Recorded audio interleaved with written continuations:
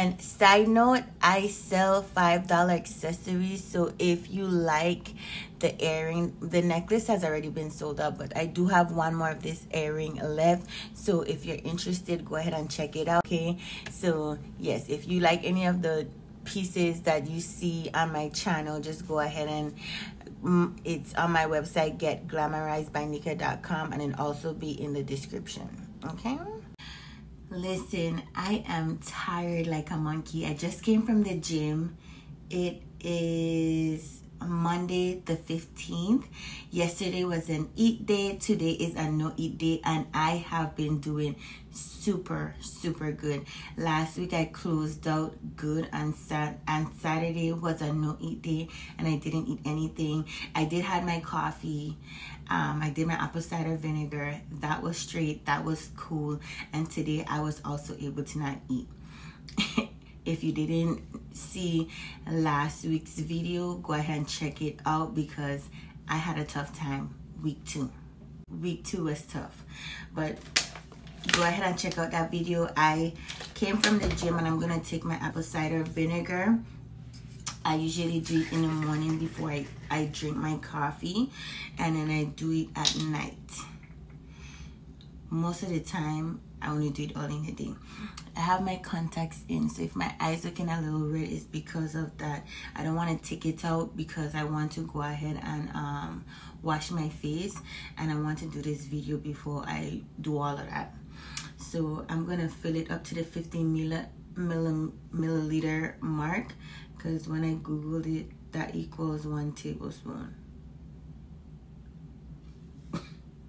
So now I have some waters that I opened. I'm gonna go ahead and empty that out, because I have coffee and I use these waters for my coffee. I do have alkaline water that I usually use. That's why. So I have 2 different kinds of water. Call me bougie. But I prefer the alkaline water throughout the day. So I have this cup right here, and I'm gonna consume it. I have it filled up to the brim, as you can see.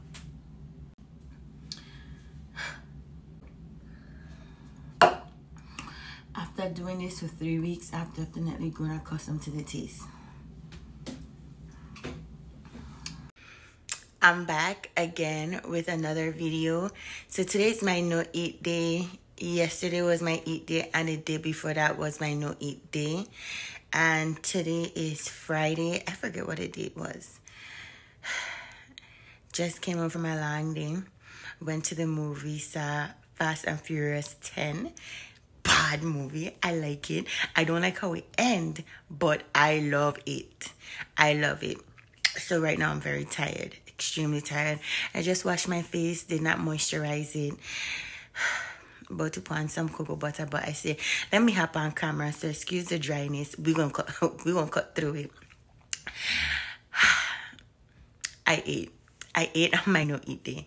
Yes, I ate on my no eat day today and on Wednesday. So I only had 1 meal, but today I had 2. But I still worked out, so kinda, I don't want to say compensate for it, but I was able to utilize it. And of course, I take my apple cider vinegar. But that movie, Fast and Furious 10, bad movie. In the islands, bad mean good, but it was hard. I think I like this more than the other ones. Anyway, so I'm feeling good, feeling great. So this is week 3 down. I have 1 more week and a couple of days, because I think that's how my set up. I have 1 more full week next week, and then the week after that, it's only 2-3 days left in me. So I have that. So I am back. Today, I'm gonna just do a recap of the week. So by now you would have seen the other videos that I have posted of my experience during this 3rd week of alternate day fasting. And I could do good on Sundays, but I noticed that as the week progressed, I just give in. I just give in.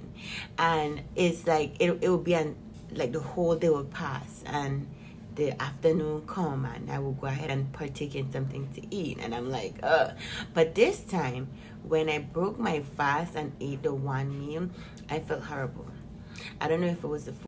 Yeah, I don't know if it was a food choice. I don't know if it was a food choice, because after I ate the food, I was like, why did I break my fast? I could have gone without. My little snigger booger wants a debut. Maya, give me a minute. I'm recording, okay? And I'm also washing clothes in the back if you hear the machine going. But yeah, after I ate, so I broke my fast. When I broke my fast, I had the shrimp dip from Dave & Buster's, which tastes so good. But I don't know if it's because I wasn't eating. When I ate that, I didn't like him. I was like, why did I do it? So that was a bummer. And then I broke it early in the week, and I don't know what I ate. I don't recall what I ate. So I have 1.5 weeks left. So I'm gonna really stick to my strict alternate day fasting so that I could see optimal results. And for me, I'm not trying to do the scale. If the scale budge, it budge. But the reason why I'm not holding too heavy on the scale specifically is because I'm doing weight training. And I know with weight training, if you lose a pound of fat, you could gain a pound of muscle. So the scale don't drop that drastically by checking your weight so often. But I can say I have dropped some inches. I have dropped some inches, and I'm excited about that. So we're gonna continue pushing on until the end, and I'm gonna give you a month recap on how I feel on the whole situation. And to end the video, y'all, I got my herbal tea. And the reason why I'm excited about it is because I am actually, the next month that's coming up, I'm going to be doing a detox for 30 days. Before I go back to the islands, for 30 days, I'm going to be doing a detox. So I have my herbal tea. I'm going to plug the doctor that I got the herbs from. I might put it on the screen somewhere. But I'm going to plug that information in. It was expensive, but it's worth it because I want to get all natural herbs, and herbs are specifically going to target my whole system. So you have 2 bags, one for your stomach, one for your body. I'm going to break it down in depth. Don't worry. So I'm going to do that as well as a raw, can't even get the words out of my mouth. I'm going to do the raw eating challenge. Do I want to call it a challenge? Yeah, it's going to be a challenge because I'm going to not be eating cooked food for 30 days. Okay, for 30 days. The detox is 28 days, but I think I'm going to try and push it for 30. April have 30 days in it. So we're going to push it for 30 days in April. This is going to be a whole April shenanigans.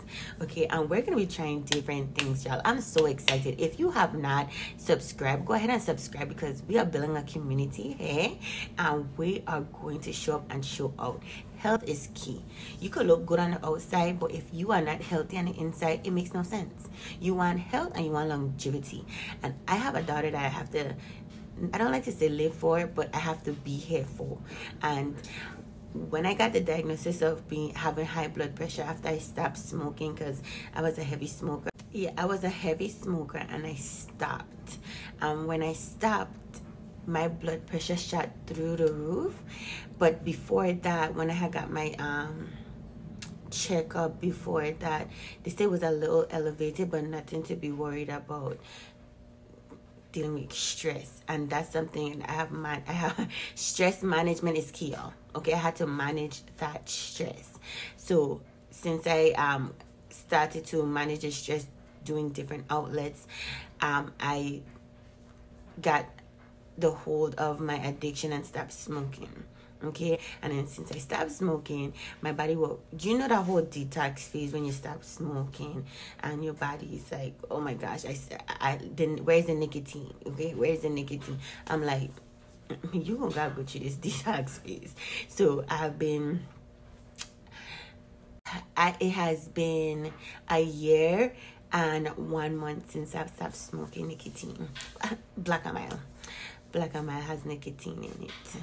So I stopped smoking Black and Mild, and I'm so excited. And I don't want to say I'm a heavy smoker, because I used to smoke cigarettes, weed, and Black and Mild. I stopped the cigarettes years ago. I stopped the weed years ago, and the Black and Mild. Well, I stopped the weed and transitioned to the Black and Mild because I was like, oh my gosh, I got cold turkey, and then I picked up the bad habit of doing the Black and Mild.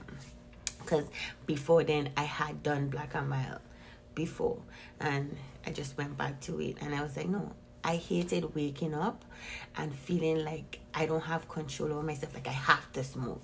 And that's what was a tipping point for me to be like, no.